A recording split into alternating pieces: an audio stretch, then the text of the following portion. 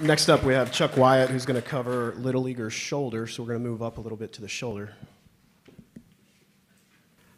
Great. Again, we're really glad to have your participation and looking forward to a great lecture series in 2020. So I'm going to talk about, again, my name is Chuck Wyatt. I'm a pediatric nurse practitioner, and I'm going to talk a little bit about Little Leaguer's shoulder syndrome. I have no disclosures. So what is it? So the medical term is proximal humeral epiphysiolysis, or Little Leaguer syndrome, shoulder syndrome. It's the other Little Leaguer syndrome. Most people have heard of Little Leaguer's elbow syndrome, and what it is, it's a painful overuse condition of the shoulder that causes widening of the growth plate at the proximal humeral growth plate. It occurs primarily in the dominant arm of baseball pitchers, but it can occur in any other in other overhead sports such as softball, tennis, volleyball, and swimming.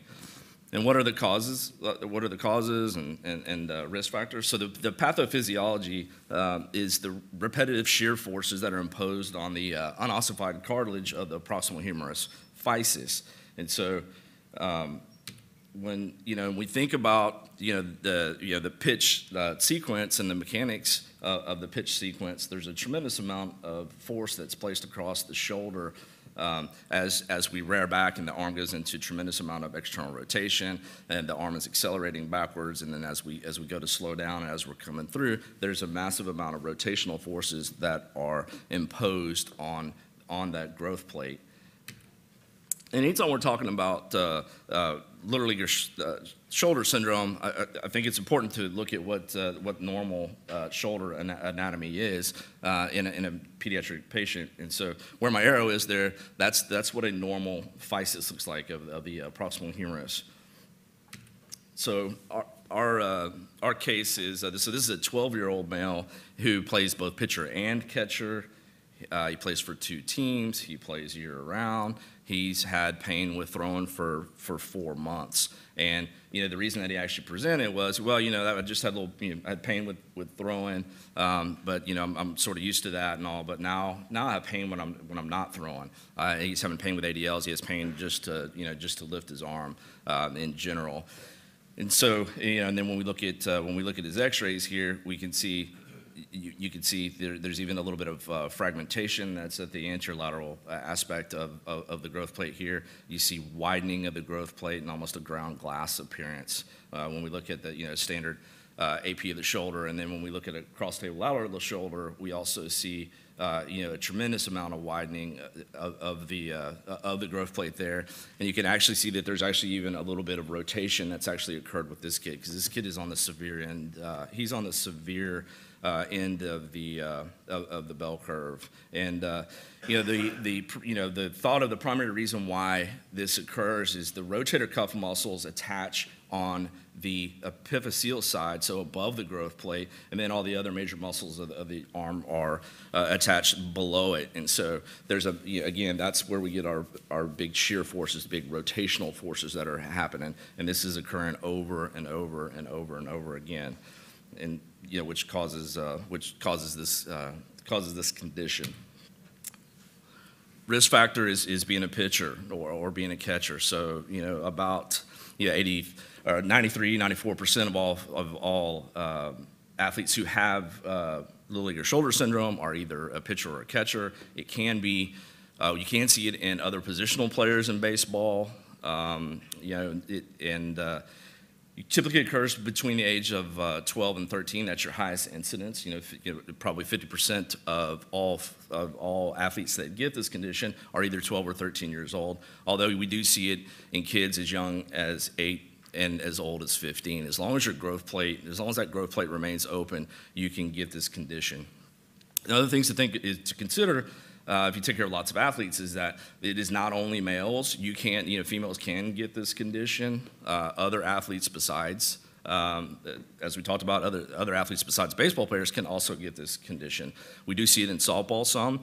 My own daughter actually had a bit of this condition that we had to deal with for a little bit, where we were hitting, we were using weighted balls practicing hitting, and while returning the ball to me, she picked it up and she threw it to me, and which is a really, really bad idea. And so she didn't have a pop or anything like that, but she didn't, very shortly thereafter develop pain around that growth plate with throwing. We also see it in tennis players. I have had several tennis players in my practice who present. Typically, it's after they've spent a lot of time working with a new coach. They're working on their serve, and they just hit just millions and millions and millions of serves, working on a new technique or whatnot over a period of time. And so, if you think about tennis players get way up high like this, massively externally rotated, lots of torque coming down, again causing that shear force. And so it can also not be in the dominant arm. If you have a swimmer, sometimes swimmers can present with this condition as well, and it may be in the non-dominant arm, again just because of the shear forces that are placed across the growth plate. How do you diagnose it? So Lilliger's shoulder syndrome, it's primarily a clinical diagnosis. History. Your history is extremely important. They'll have diffuse pain with throwing in the beginning, and then they may have pain with ADLs in advanced stages, just pain putting on their shirts, just trying to lift the arm overhead. Again, it's a clinical diagnosis. You don't have to necessarily have x-rays, particularly in the early onset of the condition where they have a recent onset of shoulder pain, and they get to you pretty quickly. You don't necessarily have to have x-rays to do it. Your physical exam, they'll have focal tenderness at the physis, and it's typically on the anterolateral aspect of the physis. In my opinion, the best physical exam for this is pain with resisted internal rotation. And so I'll often block the back of their shoulder with one hand and then have them try to internally rotate with me, and that'll reproduce their pain. I think that's the best exam. Oftentimes, these kids will have glenohumeral internal rotation deficiency, where they've, because the back of the shoulder gets tight with throwing, and then they'll have limited internal rotation. That's highly associated with Lilliger's shoulder syndrome. When you do get X-rays, which oftentimes you will, again, you don't absolutely have to. If your diagnosis is in question, sometimes contralateral films are useful, and usually just a single view of a single shoulder external rotation view is useful. An MRI is rarely ever indicated. Treatment and prevention. So treatment is forced rest for 6 to 12 weeks, usually more along the lines of 12 weeks. Physical therapy for sleeper stretches, because they oftentimes have glenohumeral internal rotation deficiency. We do periscapular stabilization and strengthening of the rotator cuff muscles. And then an interval throwing program begins when they're pain-free. So if a kid comes in that's super symptomatic, I won't even start an interval throwing program until they're at least 6 weeks in. Let them completely calm down. Prevention is training with educated coaches, learn proper form, working on trunk rotation sequence, strict adherence to pitch counts. Pitch counts do matter. They need to avoid pitching with fatigue. There's pitching guidelines for you guys that I've attached for you.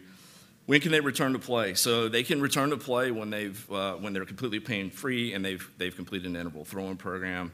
And then, as we return them to play, we really stress the importance of keeping up with sleeper stretches for maintenance. The kids who are throwing need to do sleeper stretches and maintain their internal rotation as long as they're playing. So non-baseball athletes like volleyball players and tennis players, if they, fine to send them back at 6 weeks if they're pain-free. And key recommendations for practice. So the incidence of Lilliger syndrome is rising probably 8% a year out of one study. Year over year, 8%. So it is increasing. And encourage diversification. Encourage your patients to participate in other sports, and so we can develop well-rounded athletes. Thank you. Question? Any questions for Chuck? Chuck, I have a question for you. So when you have, particularly in this area, these families that have put $10,000, $15,000, $20,000 into their sport, and they've paid for the season, they've invested a lot of time, they're not always willing to say, I'm just going to sit out. You know, that's not really what they want to hear. And so when you have that family, how do you feel about suggesting playing a different position or moving to a different position, maybe? Yeah, I think I think that's a great question because that does come up from time to time. If they're not having pain with activities of daily living, you can consider allowing them to play first base. You know, there are many. The distance of your throwing is much shorter. The quantity of pitches or throws that you have are much lower, so that's okay. Oftentimes we'll recommend that they work on hitting, work on their bunting. I don't let them hit if they're if they're really symptomatic. I don't let them hit. But when they're pain-free, let them start hitting. Tell them to work on their bunting, that sort of thing. You just try to be creative about things that they can do to be proactive.